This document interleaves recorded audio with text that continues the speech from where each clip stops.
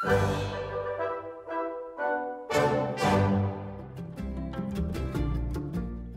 name is Tomáš Kašpařík and the record is the world's largest Lego Ferris wheel. I was actually inspired by the London Eye.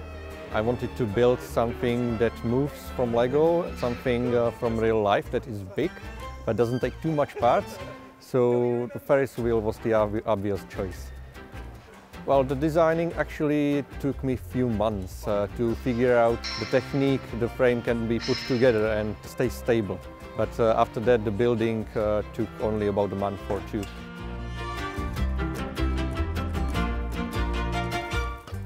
Because this is actually the second version, and the smaller one was like the prototype that I tested everything on.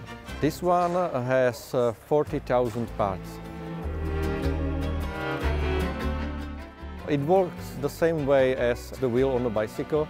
From the center there are strings and there's tension in those strings, so it's all stretched and doesn't fall in and cannot go out, the frame I mean. So that's how it holds all together. This is the largest thing that I ever built, and I was able to take it to many shows, so I was very happy that I was able to do something like this. I like to build. I like to tinker, you know, create something, and I like to create stuff that children will like, that children will enjoy. So I guess that's my inspiration, to bring smiles to children's faces. Reactions from people. Some people, there were some girls that basically dropped their jaw and kept it down for like 5 minutes. Guys usually shake their head that it's impossible. And I don't know, other reactions, well, amazement. Yeah. It feels good to hold the Guinness World Records title, and I don't think anyone will beat me very soon, because this was really, really difficult to build.